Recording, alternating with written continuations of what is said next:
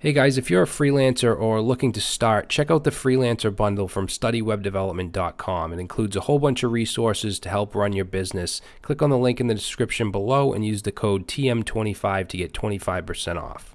Hey, what's going on guys? So React Suspense for data fetching is available now to use in experimental mode, and I wanted to do a video on it because React Suspense is a bit of a game changer for the framework when it comes to fetching data for your components. Suspense is already available from React 16.6 for code splitting, but I want to focus on the data fetching part of it in this video. Basically, Suspense allows us to suspend component rendering if data needs to be pulled from an external resource, from an external API or from your backend. So once the data is fetched, React will then render the component, where in the past the rendering process couldn't really be interrupted, and we'd run into issues where components would try to render where the data wasn't actually fetched yet, causing us to have to put a bunch of conditionals in certain places, which is, has been kind of a pain point for React developers over the years. So yeah, the code we're going to write is similar to what you'll find in the docs here. So like they're doing here, we're going to fetch a user and some posts, and we're going to do that using the JSON placeholder fake REST API. So if you've never used this, it just gives you some resources like posts, you can see here, and also users. We're actually going to fetch a single user, so we can say like user/1, and that will give us a single user. All right, so that's what we'll be doing, and I would definitely suggest going over the docs here because it'll give you a lot more information than I can in this one video. All right. Yeah, so let's get started. I have basically just a boilerplate set up. I used create React app. I did strip out some of the stuff we didn't need, and we just basically have some text that says hello world. So if I go to my app.js, you can see the main app component, just have an h1, have a container class, my5. So I am using Bootstrap just to make things look a little better. I just put that right in my index.html. All right, and that's pretty much it. Everything else is untouched. I just stripped away some stuff we didn't need. All right, so the first thing we want to do is stop the server, and we want to install the experimental version of React and React DOM.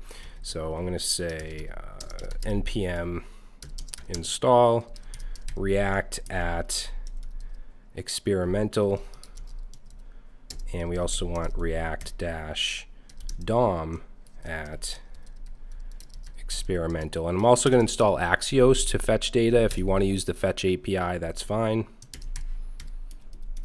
I just prefer Axios. All right, so now that we've done that, we can go ahead and run the server again with npm start. Just take a second. All right, now we need to enable something called concurrent mode. So we're going to do that in the index.js file. And concurrent mode, I have the documentation page here, which you also need to be an experimental to use this. But basically, it's a set of features that it stops rendering from being blocked. So it allows the rendering process to basically be interrupted so that you can improve the user experience. And I'll put a link to this in the description below if you want to read more about it. But in order to enable it, let's see, is it even on here? Yeah, I don't think it's on this page. I don't know where it is. But basically what we have to do is in the index.js, where we're calling React DOM.render, we basically want to change render to this create root. Okay, and then we want to just remove the app component here. And then on the end of this, we want to do .render and then pass in the app component. Okay, so that will enable, say enable concurrent mode, and everything should still work. Okay, good. So now let's go back into VS Code. We can close up index.js, and inside our source folder here, I'm going to create a file. I'm just going to call this api.js, and in here we're going to create our request to JSON placeholder. So let's first of all import Axios. If you're using Axios, if you're using fetch, that's fine as well. And then we're going to have two functions. One is going to be called fetch user. so we're going to, let's just do a console log here just so we can show when this fires off, and we'll say fetching user. And then underneath that, we're just going to return Axios.get, which is going to make a request and return a promise. So as far as what I want to fetch, I'm going to just, whoops, what am I doing? Place, JSON placeholder. So I want this URL right here, user/1. This will just give me this Leanne Graham user. So let's put that right in there. And then let's do a .then. Actually put this on the next line. So .then, and then we get our response, and we want the data, so res.data, and then we'll just do a catch here.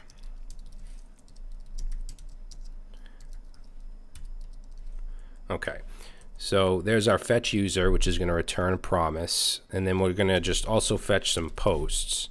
So let's say fetch posts, fetching posts, change the URL here to /posts. All right, so we have our two functions here, both of which return a promise. Now I just want to give you some examples, and they have 3 good examples in the docs here.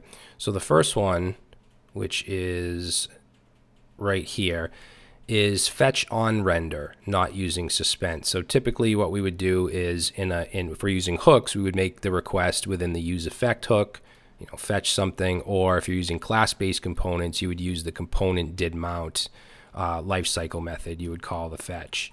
And then down here, there's a example where they're fetching data, calling .then, setting the state with set user, and then down in the component, checking to see if user is null. And the reason for that is because the component renders and the data might not be there. So we're checking for the user.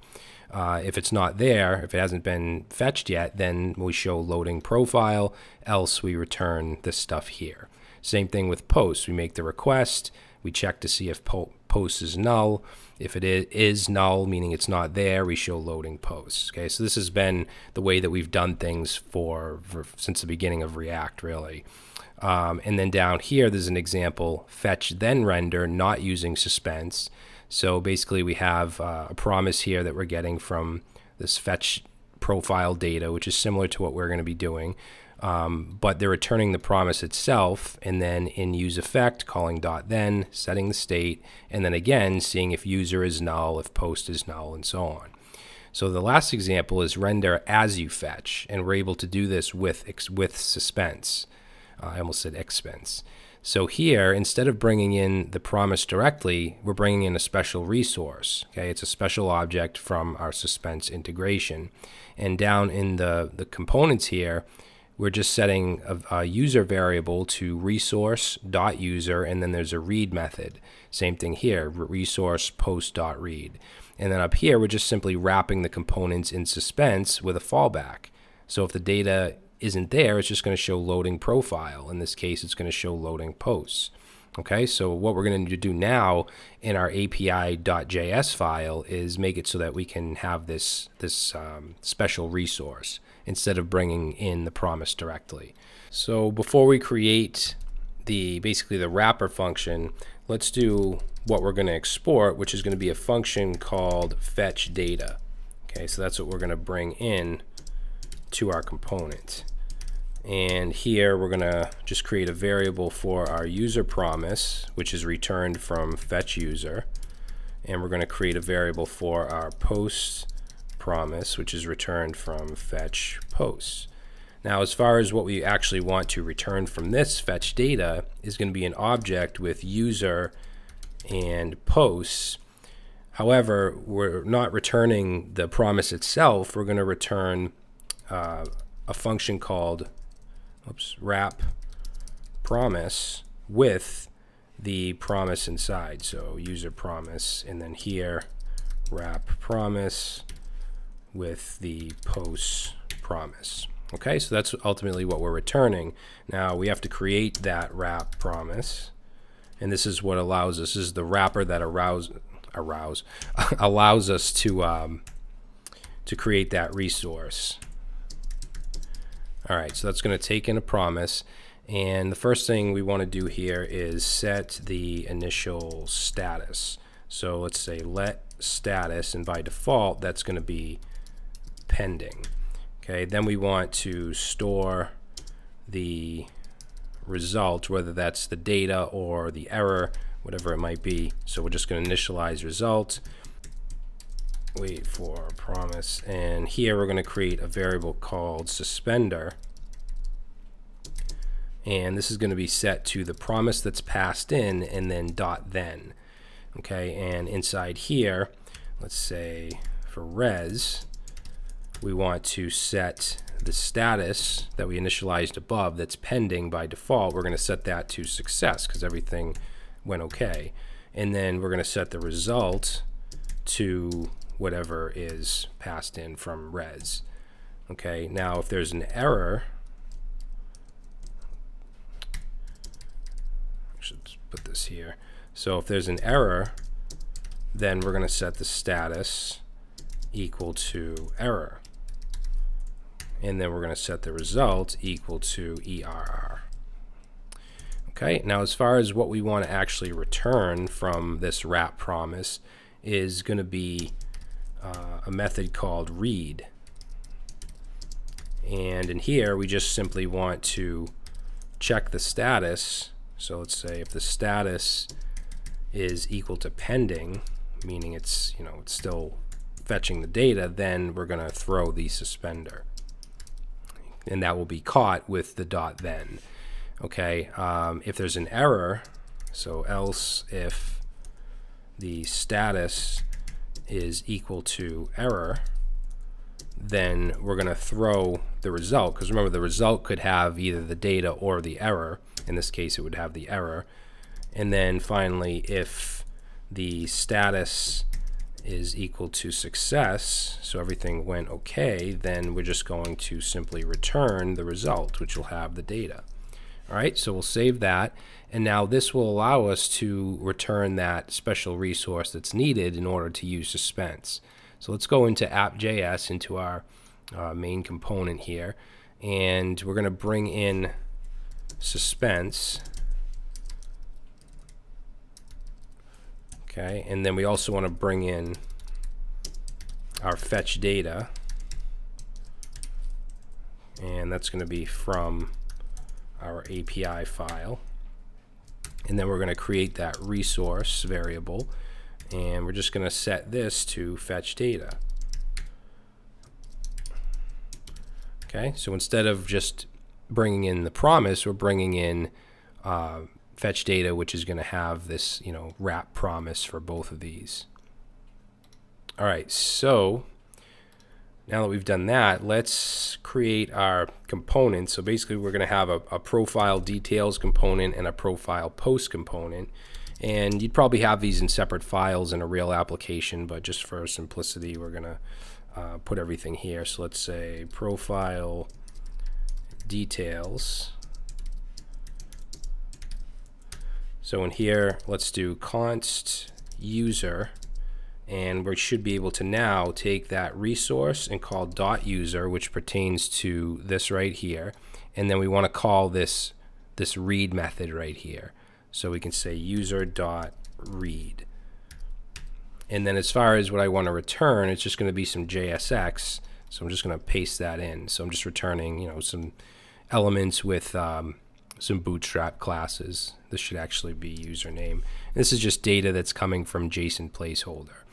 So notice I didn't have to do any if user equals null or anything like that.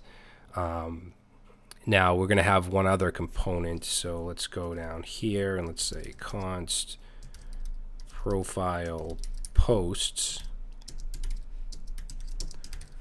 And same thing, we're going to just say posts. Set that to resource.post.read, and then I'm just going to grab the JSX that I want to return, which is just an unordered list. Okay, so we have a UL, got some bootstrap classes, and then we're just mapping through the post, because post is obviously it's an array, so we're mapping through and then outputting the title. All right, and then up here in our main app component, which is where what's displaying, we're going to get rid of this hello world, And if we have our profile, profile details, and what we can do is wrap this in suspense, and we can have a fallback. So let's say fallback, and we'll just put we'll do an H1, and we'll say loading user. All right, so we want to put profile details inside here. Okay, and then if we want, let's just copy this down, and then this is going to be the profile post component, which will be the unordered lists. And for a fallback, let's say loading posts. All right, so let's save that. Wrap is defined but never used. Where did I do that? Import wrap.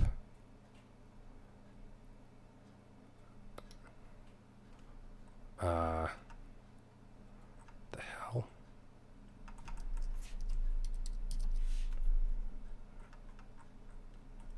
I don't know where that came from. Okay, so let's go ahead and check it out. And there we go. So we have the data has been fetched. We have the user and the post. Let's reload. And as you can see real quick, actually to slow this down, we can just go to our network tab, and we can go ahead and choose slow 3G will be really slow. If we choose fast 3G, that'll still be slow. So let's reload, and there we go.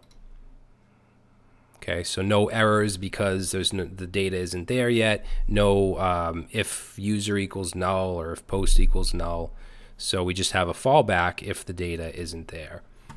Okay, so let's see. If we wanted to have a spinner, I'm just going to go ahead and I have this GIF. I'm just going to bring in this spinner right here, and I'm going to go into my app.js and just paste in this component here. It's just a simple spinner.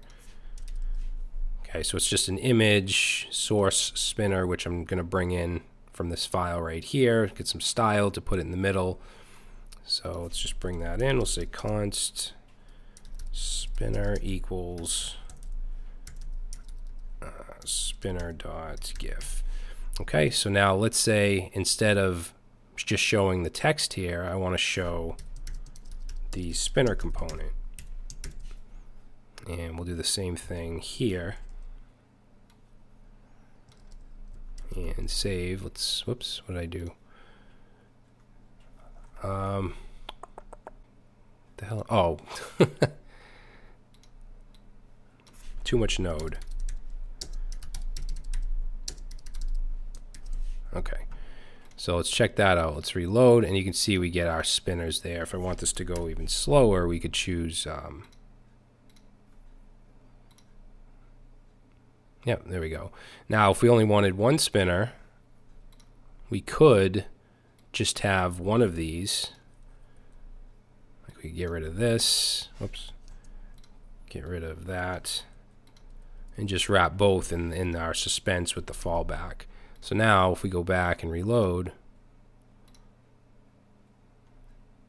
it's going to be slow. There we go. We just get one spinner.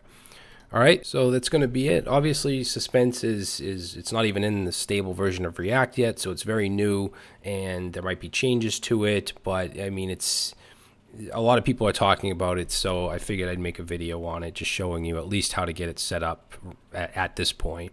All right, so thanks for watching, and I'll see you in the next video.